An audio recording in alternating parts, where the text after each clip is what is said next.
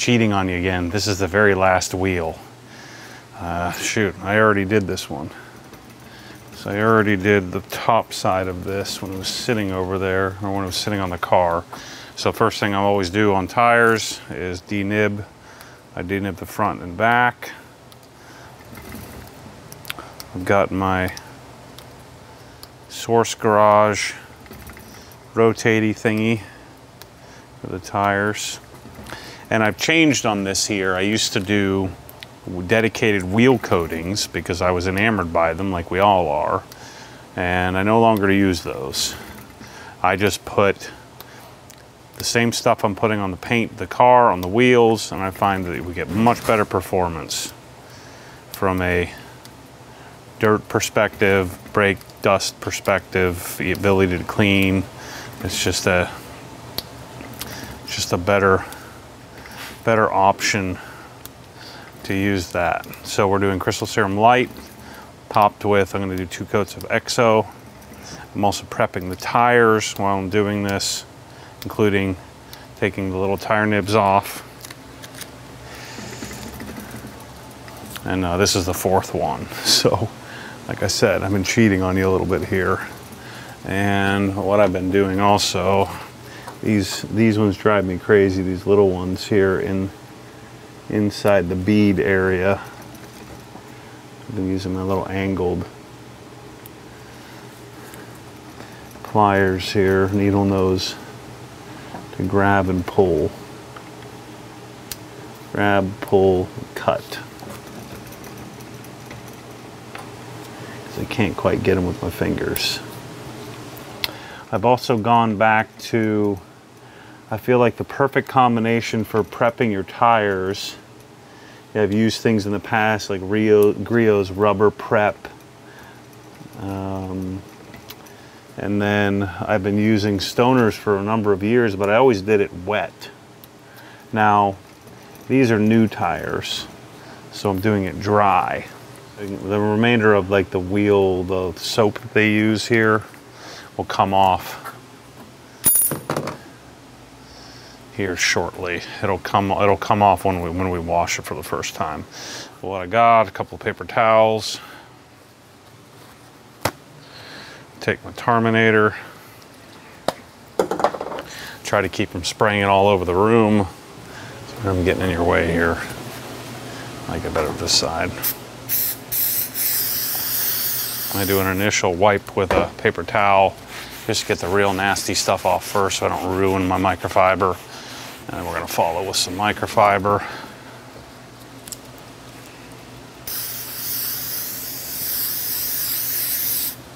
So I use mineral spirits for a little while, but I find that tends to dry out the rubber. This is like the perfect combination of aggressive enough to get it really clean, but not so aggressive. And I think this leaves a little bit of something behind. But whatever it is a magical combo, this and CarPro PERL, to prepare this to accept Pearl for the long term. I might be making that up, but it sure seems to work well.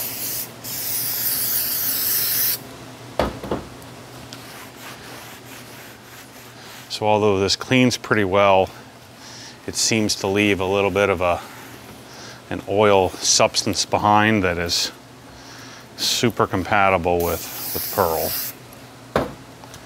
Okay, so I got the bulk of the junk off.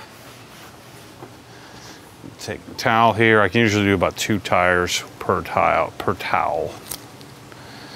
And then I can get more aggressive. If you get too aggressive with a paper towel, you're just gonna kill the towel. So I hit the bead, come back.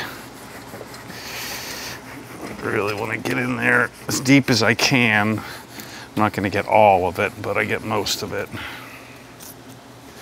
So I'm getting the bead, and I'm also getting the wheel, the edge, the lip of the wheel here from all the junk from the mounting.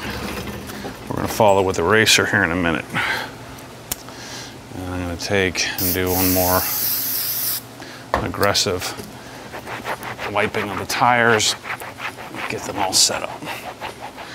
Gosh, I feel like a darn mad scientist with all this crap I've got. We got pallets of Meguiar's over there, new products.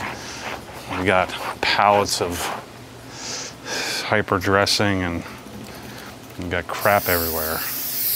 Got the entire place next door filled. I got all these parts for the M5. We got an AR 630 behind me right here. It's like never ending. So what I'm going to do here today, this wasn't part of my plan.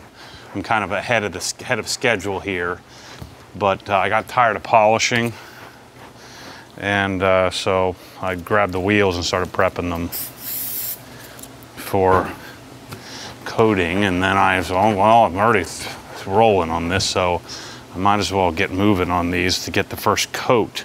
So I'm going to finish the wheels tomorrow morning, so we're going to jump ahead where I normally am at this point and get these suckers coated and done and prepared to put on the car.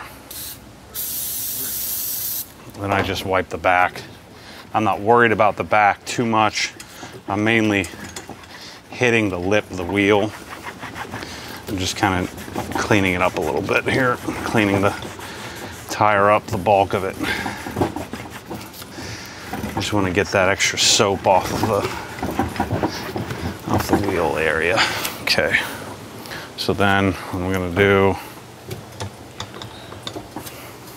is drench this down with some eraser. This will get me prepared. Now these are new. Seems like I think this is the 5th or 6th wheel cleaning video I've done here in the last couple of months with all these M cars, and then changing wheels and trying different things.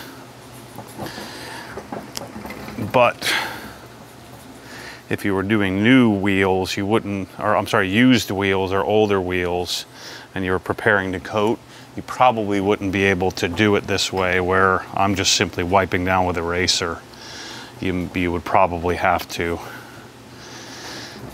get a clay bar out and really prepare, maybe do some iron removing as well.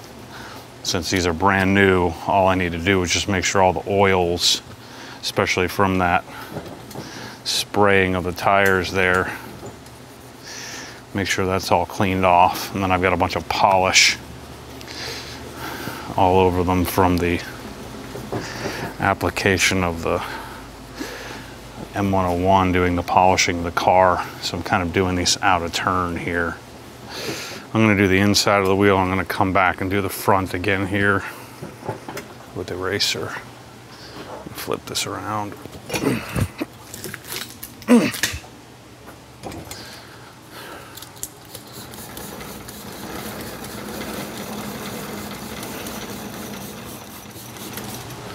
I want to get this nice and clean.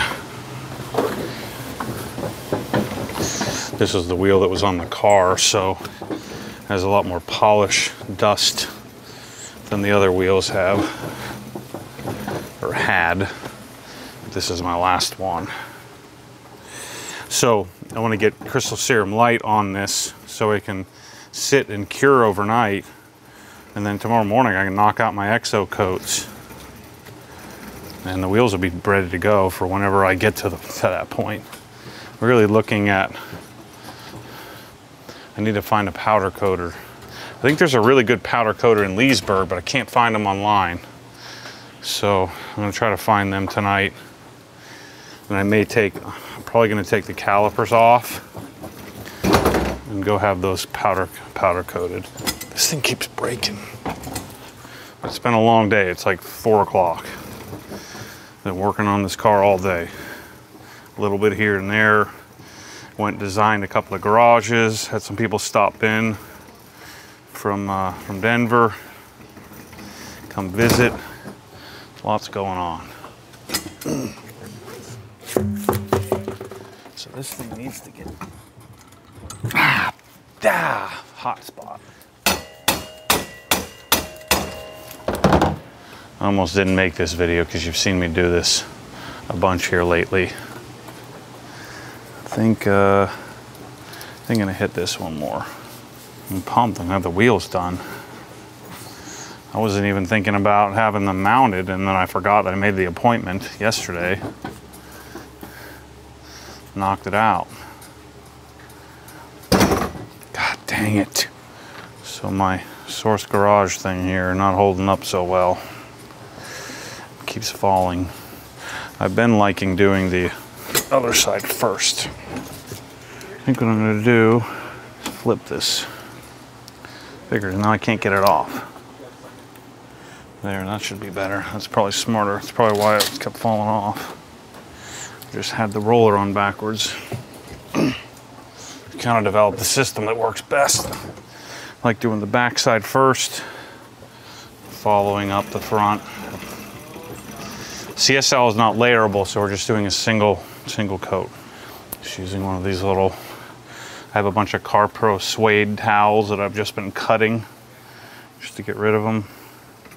That was back when I bought like a case of suede towels back when we needed that to level some of the original coatings. You needed to level it, the suede towel.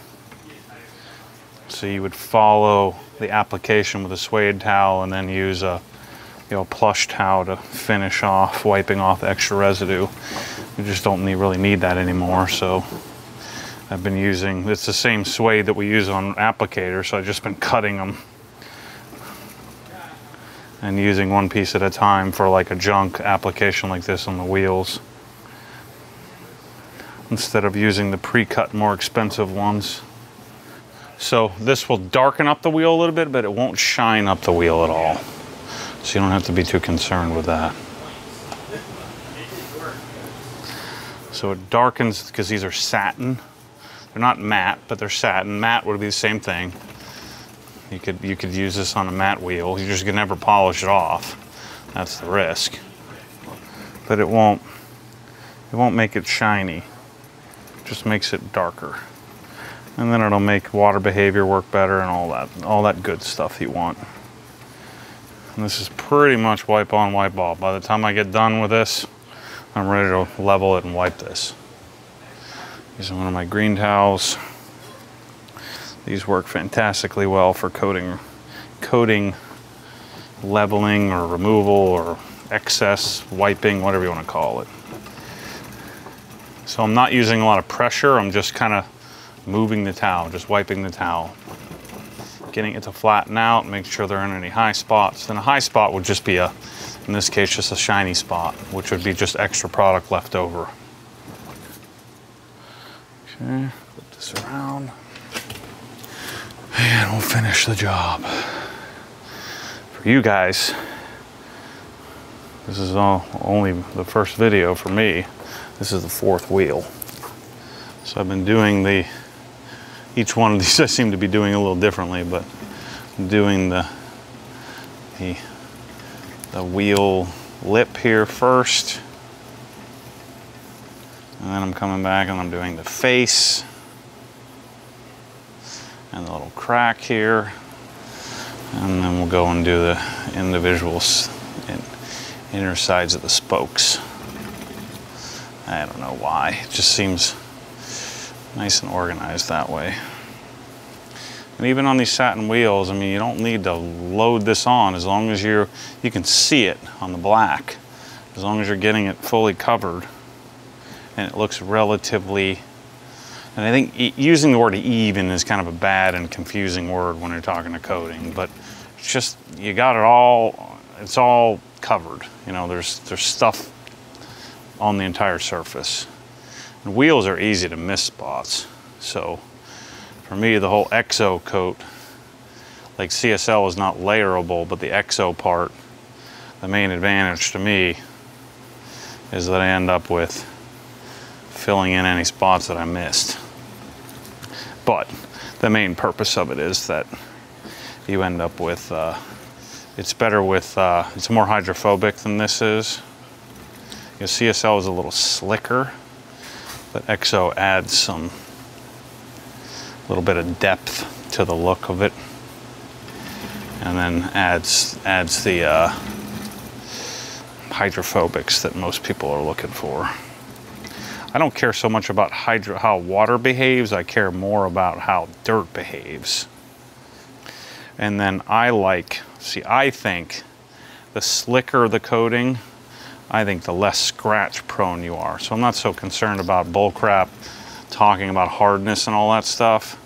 I want it to be super slick, because then I feel like my towels will glide across it better and just seems to scratch less. Since coatings really don't, they're not as, it's not the hardness of the coating that helps so much with the scratching, it's the slickness or the surface tension that helps with the scratching. By being able to just, you know, a towel or a wash pad or a brush can glide over it a little easier. So that's what I'm generally looking for, more than anything. Shoot, me trying to stay out of the way of the camera's actually made this an even better angle. So the EXO application is identical. We use the same towels, we use the same process, we use the same procedure. Everything is identical to what I'm doing here. It won't look any different to you on camera, but I don't have to do any prep. So I don't want to wipe down with eraser or anything, because I've already got my coating on here, and I don't want to, you know, if I can help it, I don't want to compromise the coating. I want to let it, you know, give as much time as possible before I get any water or anything on it. So I'll spare you the pain of watching me do the same thing over and over again. But the EXO coat is the same. But I think the EXO coat is really worth it. I feel like you're going to get a lot more longevity. I don't really know, but I feel like my wager is that I'm going to get some more longevity out of it. And it's going to do a little better with dirt because of its even less surface tension. But that's just my thoughts. So follow here and make sure this is all good. So I'm able to really see it from the light as I roll it. And I'll check it from a couple other angles, and then we're done. Look at it from the front. Notice this little crack here has been a spot that I've missed the coating. Yeah, everything looks good. Last step is put some Pearl on. Normally I'd use a spray bottle, but I don't have any in a bottle here. I'm impatient, I gotta get to the gym. But we're just gonna paint it on. And normally I would wait, if I wasn't trying to wrap up this video for you here, normally I would wait on this until tomorrow, because I don't want to get the coating wet if I can help it. Oh shoot, just poured it all over the floor. Take my towel, wipe the excess, and we have a coated, protected, dressed, nice satin looking. So this is diluted 1:1, so 50% water, 50% Pearl. I find Pearl does better on tires than hyperdressing, so I like Pearl on my tires. And then again, since I prep the tire, I never really need to get aggressive with cleaning. I can just leave it and just clean it with P&S Brake Buster or Adams Rubber and Tire Cleaner and call it a day. So there you go. It looks darn good. And we'll call this episode 6, prepping the wheels and tires for awesomeness. Anyway, thanks for watching this episode. More episodes to come as we continue to work through the M5's detail series, as well as some minor modifications like putting black wheels on it. Thanks for watching. As always, stay tuned for more crazy.